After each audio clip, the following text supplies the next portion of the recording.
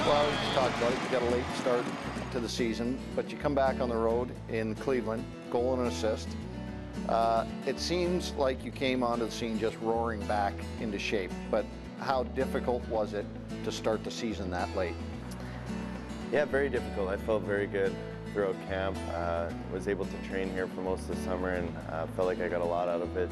This organization does a great job making sure you're ready to go. And although it was a short summer, I felt very good coming into the season, and unfortunately had to miss the first couple games. And you know, that's never an easy thing to come back. But I was able to come back into some familiarity playing with Mush and Morsey, and things seemed to, you know, get off on a okay track. I felt a lot better than I did last year, obviously coming into the season, and a lot more confident. And yeah, I was able to, you know, get rolling right from the beginning, I think, and then obviously had a little bit of another setback. But you know, overall, I like the way that I started the season.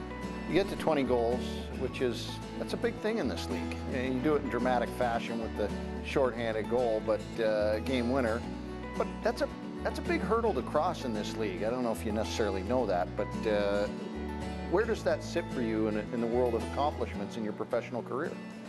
Yeah, I mean, obviously very good, or very high. I mean, last year, you know, besides the championship and the way that I played throughout playoffs, I think there wasn't, you know, a whole lot, I think, personally for me to be super proud of. I think it was, you know, a good first year, a good way to get my foot in the door. But you know, when it comes to personal things like that, you know, it's not like I hit very many milestones, didn't really get to 20 points, and you know, something that I don't want to say bothered me, but something I thought I definitely could do a little bit more of. And you know, to score 20 this year is big. I think it helped me a lot getting put into situations like the power play, getting some opportunities to play with Brax, who, you know, is one of the elite passers in the league, and getting to play alongside him and Mules for a bit too. So, you know, I believe that Kiefer puts guys in the best positions to excel, and you know, that's what I noticed last year right from when I got here. His coaching style is great, and he really understands players and where they need to be playing, and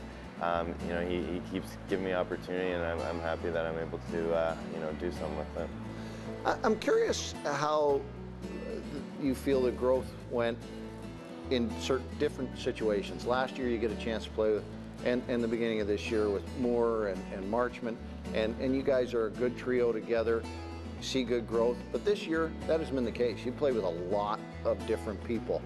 Is there positive growth in both those situations?